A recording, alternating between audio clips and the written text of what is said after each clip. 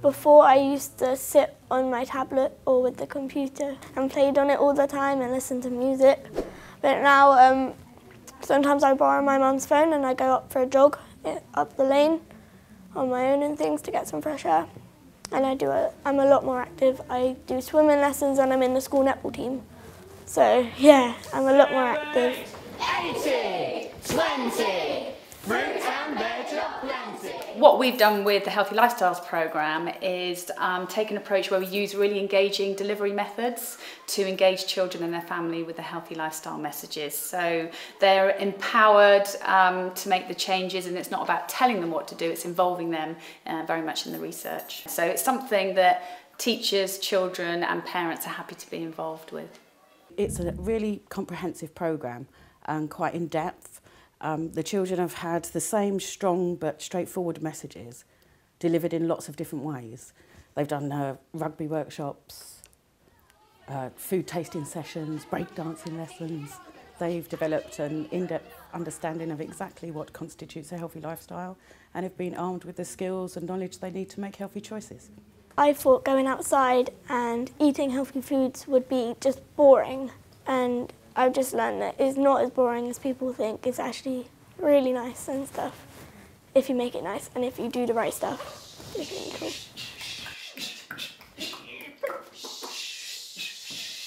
The drama aspect is very novel and innovative, and the way we use the characters for the children to work with and support really gets them to think about their own behaviours, but they're also role models. These are young actors coming into the school. The children absolutely love working with them. They form a bond with the children over the course of the year-long intervention, which empowers children and it makes them sort of take ownership of the healthy lifestyle messages, and that's why HELP is very different to other programmes out there. Since this programme's been running, Jessica has been a lot more interested in healthy eating. She's encouraged me to buy more healthy foods and to put it into a packed lunch instead of chocolate bars, which is really good. We have a situation globally and in this country where we've got 1/5 of children entering primary school who are categorised as overweight or obese, and when they leave primary school that's gone up to 1/3. So it's something that in terms of the health of the nation is absolutely vital, but what is also important is that we develop programmes that engage parents and children and support them to make those changes, and something that will lead to long-term change, you know, 1, 2 or 3 years down the line. Healthy snacks, not ones full of sugars and fats. Don't watch TV, do a fun. You might make a fish, so we're going to do the really easy shape to make a fish. Childhood emotional and behavioural difficulties are very common. About 3 children in every classroom will have difficulties that are impairing their development.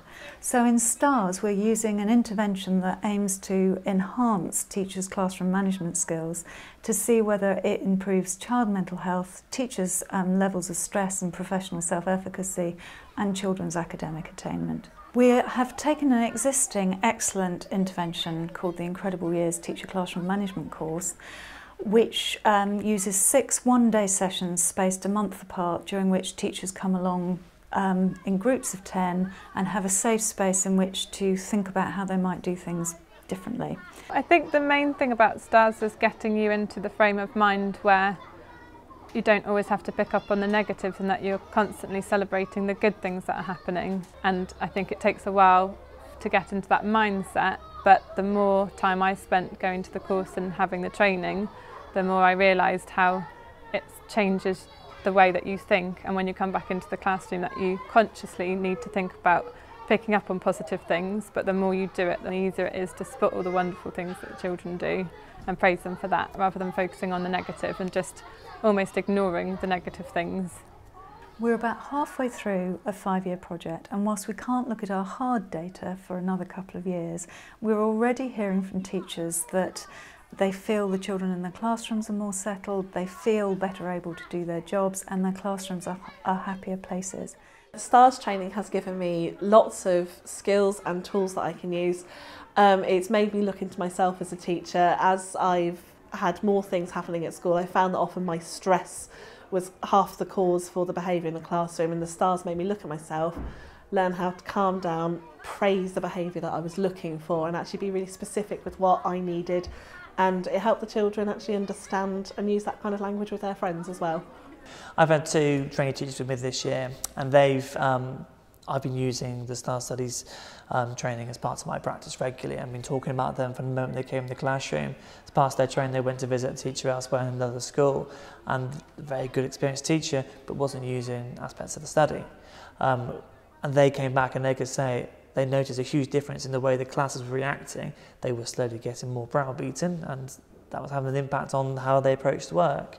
I've also had a teacher from another school come and visit me, and she's watched the whole maths lesson and said, "You've gone through a whole lesson there, have you realised? You've not given anyone any sanctions. You didn't tell anybody off in any way, shape or form, and the behaviour was perfect the whole way through." What we're doing now as a result of the self-study is having far greater impact. And I think the children are a lot happier, they're a lot more engaged. I think their engagement and being told they're doing the right thing is making them more receptive to learning and more receptive to making progress. I was talking about sharks. Sharks look scary because they have very sharp teeth. We're really excited to await our final results, and we're already beginning to think about where next with this work, and we're testing out how it might fit with children with severe emotional and behavioural difficulties, both in a mainstream school environment and also in special schools. So we're really excited to keep working with this project.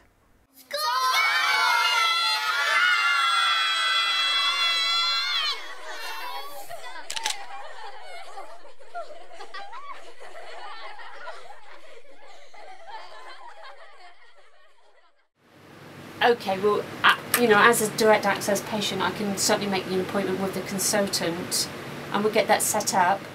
So normally people get regular appointments with their consultant every few months.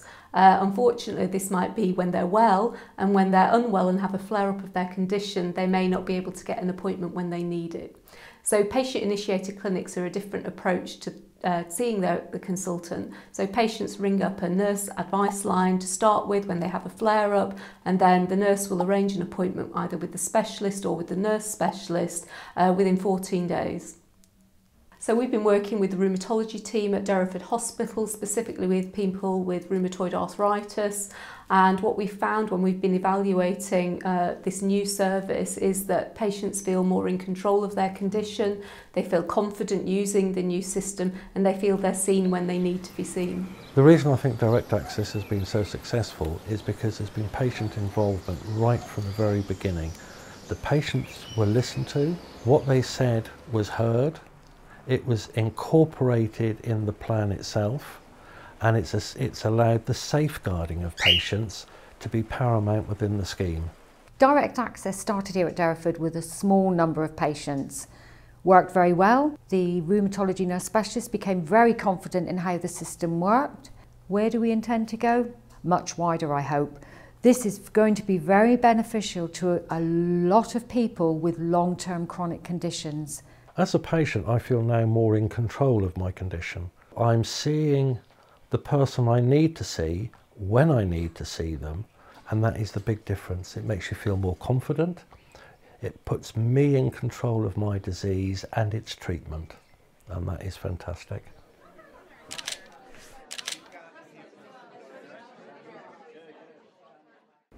Operational research is all about helping people to make informed decisions. Very often in the health service and in other industries, people make decisions without any evidence or with very limited or poor evidence. And actually, by applying some modelling, simulation, data analysis techniques, we can help people to make better decisions. And we can do that by showing them what the impact of making those decisions might be. All of our projects start with the health service. People from the NHS approach us and explain that they have a particular problem. It might be queues in the system, it might be that they want to take a decision and they don't know what's going to happen. So our starting point is to talk to those people in the NHS. All of our projects take place very quickly. We understand that problems in the health service need to be sorted very quickly in very tight timescales. So all of our projects take place within 3 months. And in that time we can do some really useful things. We can give people the ability to make better decisions, and better decisions means better services, more efficient services, and in some cases, patient lives saved. One of our chief aims as part of PenCLAHRC and as part of the CLAHRC is to build capacity to actually do some of these things within the NHS. So one of the key things that we've been doing over the last few years is to run a training programme which is available to anyone working in and around the health service, completely free of charge. And what we can do is to teach people some simple modelling, simulation, analysis techniques that they can do in their own organisations to just try and help make better informed decisions. In addition to that, we also run a seminar series every 2 months where we have an open invitation to anyone who wants to come along and hear more about our work locally and also more about the potential of operational research methods to apply to the health service.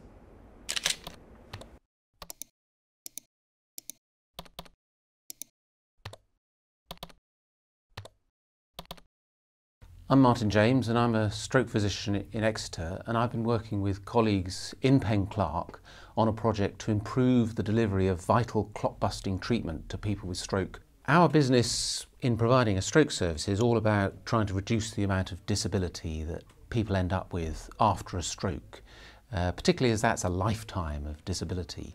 So our focus was always on delivering as much treatment, clot-busting treatment, as possible, as quickly as possible. We were very excited about this project because it came directly from the consultant at the hospital and it fitted very well with our methods. We could use computer simulation, which is a means of using a computer to model the pathway of a patient in that stage of their care.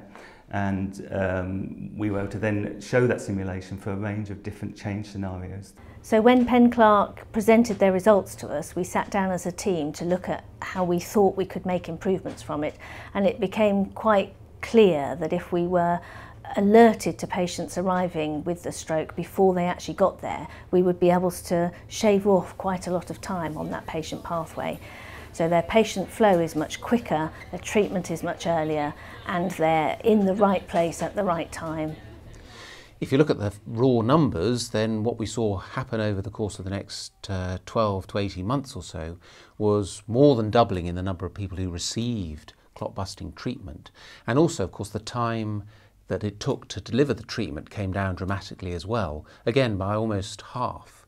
But I think we saw another effect as well, not just for those people who received the treatment, but it seemed to spill over into the general attitude to people with stroke, regarding it as a medical emergency where time was of the essence, even if it wasn't just about clot-busting treatment. We have very little understanding of what computer modelling it consisted of or what it meant, but it was absolutely amazing. So for us to do this, traditionally, we would have had to get permission from the hospital, from the Board of Ethics. It would have taken us months and months to implement any change. PenCLAHRC came in, they did the modelling, and we were implementing change within weeks. And it's fantastic to see such an improvement in patient care so easily.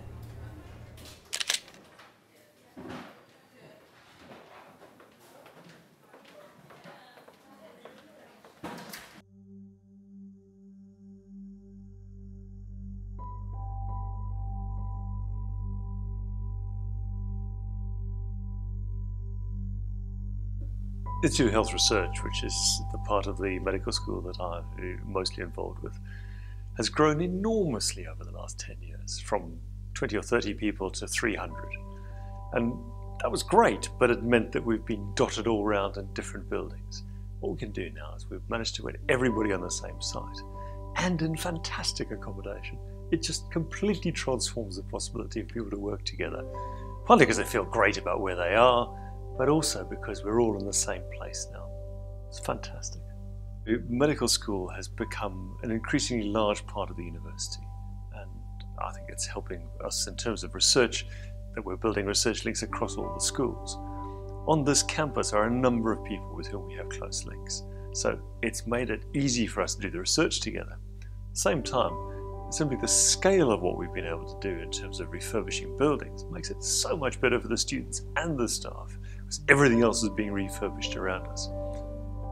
The benefits of being in South Cloisters are twofold for us. Firstly, the educational facilities are state-of-the-art. We have a new digital radiography X-ray room, we have a new ultrasound scanner in its own room, and we have a fully spec'd lab for our students to work in, which has been chosen by radiographers for radiographers.